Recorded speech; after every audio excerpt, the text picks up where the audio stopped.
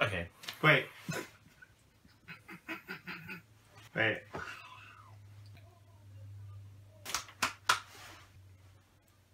Are you quite finished? Hello everybody, welcome back to my channel. I'm Iffy. I'm Michael. You're not meant to say your full name. Yeah, people can track that's you my down. name. No, people can track you down on the internet. Hello everybody, welcome back to my channel. I'm Iffy. I'm Michael. And today we're going to tell you about how we got 9s in maths and how you can get a 9 in maths too. So obviously we've done our GCSEs and we're going to try and give you tips and tricks that worked for us when we were doing our GCSE maths. This is mostly for people who are doing the new spec.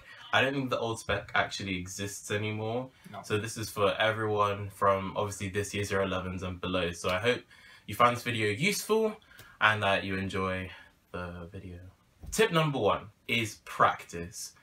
If you want to be a good mathematician, you have to practice whatever level of maths you are and whatever field you go into, from primary school right up to post-grad level. You're gonna need to practice. Like, that's one of the only ways you can ever get better at maths.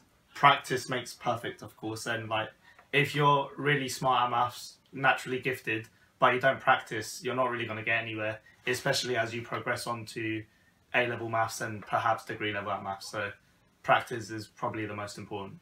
Obviously for me, starting year 12, I do further maths and I have quite a big further maths class. I think I have 25 people in my class doing further maths, and across the year group we have about 50 further mathematicians.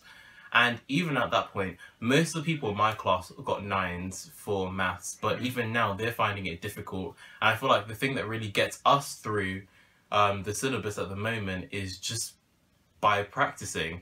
And practicing is probably the most important tip I can give you in this video, because if you don't practice, then you're not going to get any better at the skills that you want to learn and want to master.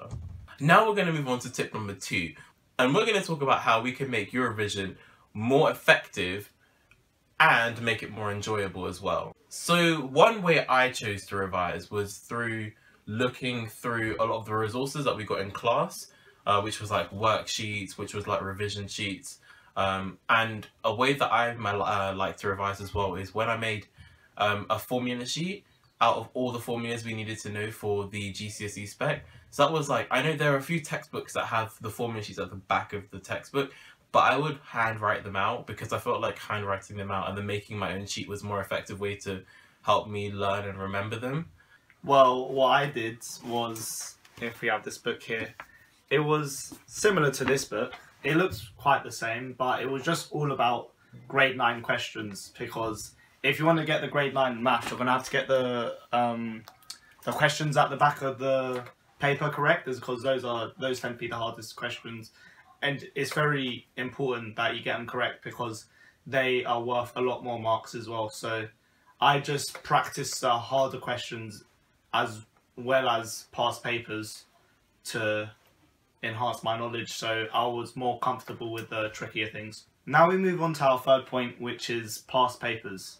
So past papers is just another form of revision. It's like kind of a subset, I would say, and it's probably another one of the most important things that you have to do, because it's great because there's so much content out there online which you could find on the AQA website or the EdExcel website, whichever exam board you're doing.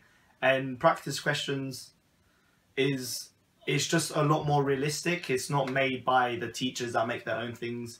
It's made by the actual exam boards, and you're going to get similar style questions, not the similar questions themselves, but similar style questions.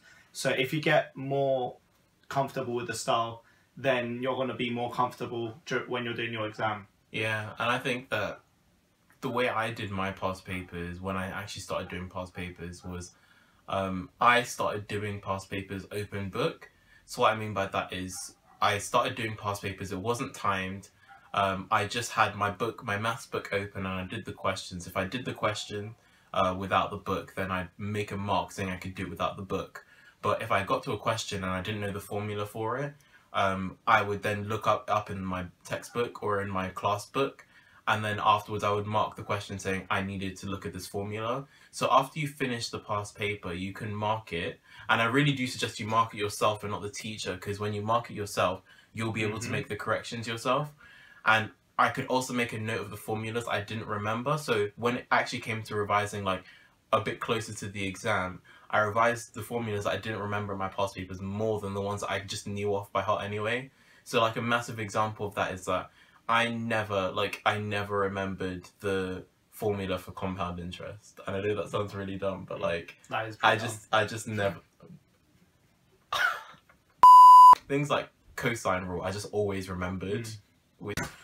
Tip number 4 is going to be about resources you can use when you're doing your revision. So like we've already shown in the video, we use the GCSE mathematics textbook, which was, I use it, this one's the grade 9 targeted one, and I use this one like quite a bit because I wanted to get a grade 9. And I guess that's what, I'll probably recommend this one specifically for getting a grade 9 in this video.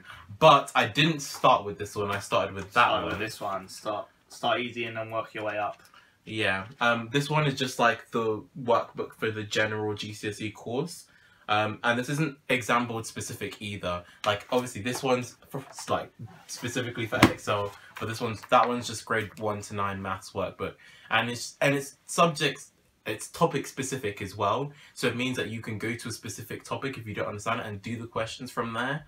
Because I know for me there was a lot of topics that I just didn't need to do the questions for. Like all of trigonometry I was pretty confident in, and like algebra I didn't make mostly for like statistical stuff, but that's just because I don't like statistics. But... And it helps is because you don't want to be doing, you know, questions regarding topics that you know so well, is because you feel like you're just wasting your time. That's what I felt. I felt like I was wasting my time is because I'm like, I already know these questions, and it decreases your motivation. So doing the topics that you're weaker at is very helpful, is because you could just go straight to it and then you improve on that more. So the 5th point is motivation, and motivation is quite a hard thing to sustain, is because motivation comes and goes sometimes. Sometimes you're really motivated, sometimes you just really can't be bothered. So my tactics to be motivated for a sustained period of time, and pretty much forever I guess, is just to look at your future self and then see what your future self would be saying to you. I know it's quite cliche, but it actually does really work, is because your future self is going to be a lot smarter. He's going to have a lot more responsibilities, and he or she is just going to be doing so much bigger things at the end of the day, is because GCSEs is just only one step. It's a building block to your whole future.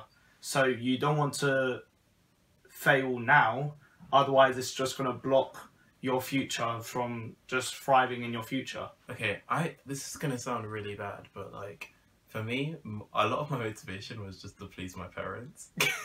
But I feel like, especially if you have like those those typical Asian and African parents, like I feel like that was a massive point of motivation for me, because they're just like, oh, your sister got like 1 billion A stars, like we expect you to do the same. Like obviously I was self-motivated to do well because I want to do like academia and go to higher education, and that's what I want to make as a career.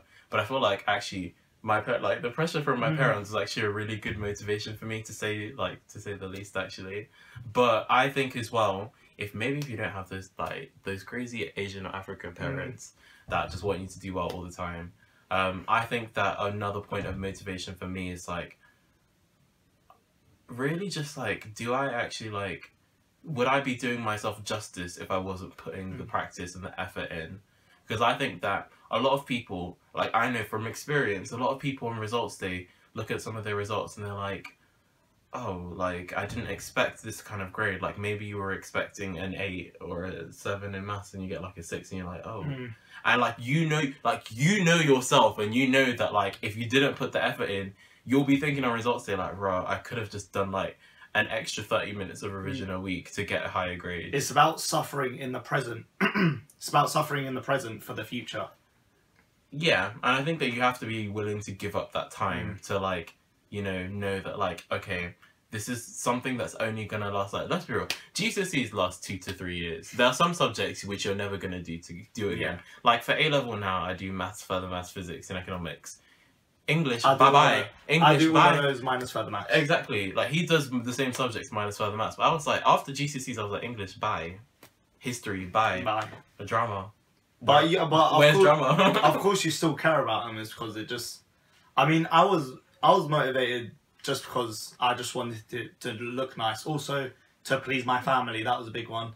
And one of my biggest things was being motivated by your friends. So, for example, Iffy, you could.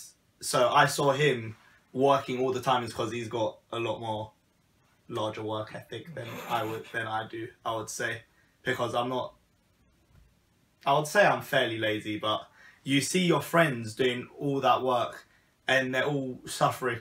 They're all suffering to do better in their GCSEs, and that just really motivates you because it's like you could do that as well. So I think it would be a good idea to just surround yourself with the right people, is because the people you surround yourself with, like, they alternate your mentality and your thinking processes when you're going into the exams and preparing for these exams. So another thing would be surround yourself with the right people, and then that in turn will just motivate you.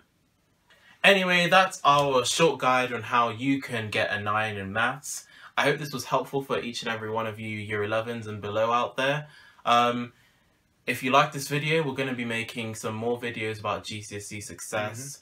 And how you can actually better your grades, get the 9s or the A stars you want in different subjects. So if you like the video, hit the like button, subscribe to our channel for more content, and obviously comment down below on any questions that you may have for me and for Michael. And we'll just see you all later. Good luck with your revision, everyone. Now we're going to move I just can't help, but I just keep on thinking the government is looking at us through this camera. Which is about your revision and how... Tip number 4. Erectile dysfunction. Shut the f